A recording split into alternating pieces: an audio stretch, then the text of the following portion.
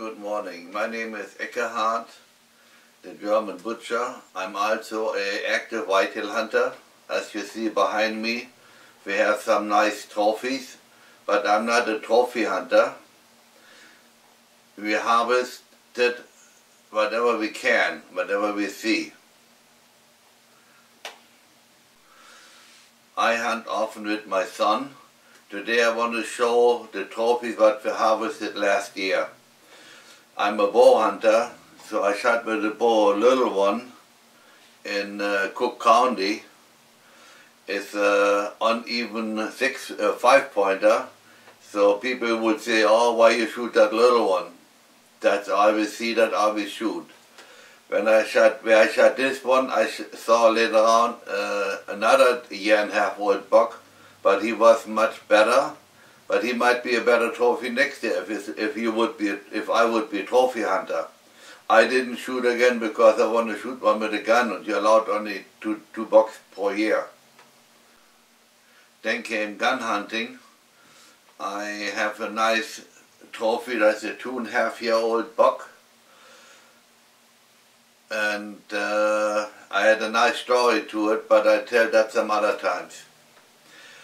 And then I have the nice buck here, that's my son's.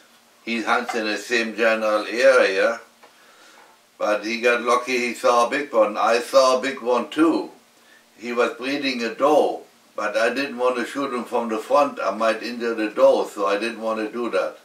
So then they took off on me. They were right next to the brush, so I couldn't shoot again. I'm happy with this one. And maybe I should say this, with a bow and arrow, I got an arrow plaque, and the gun I have a regular plaque.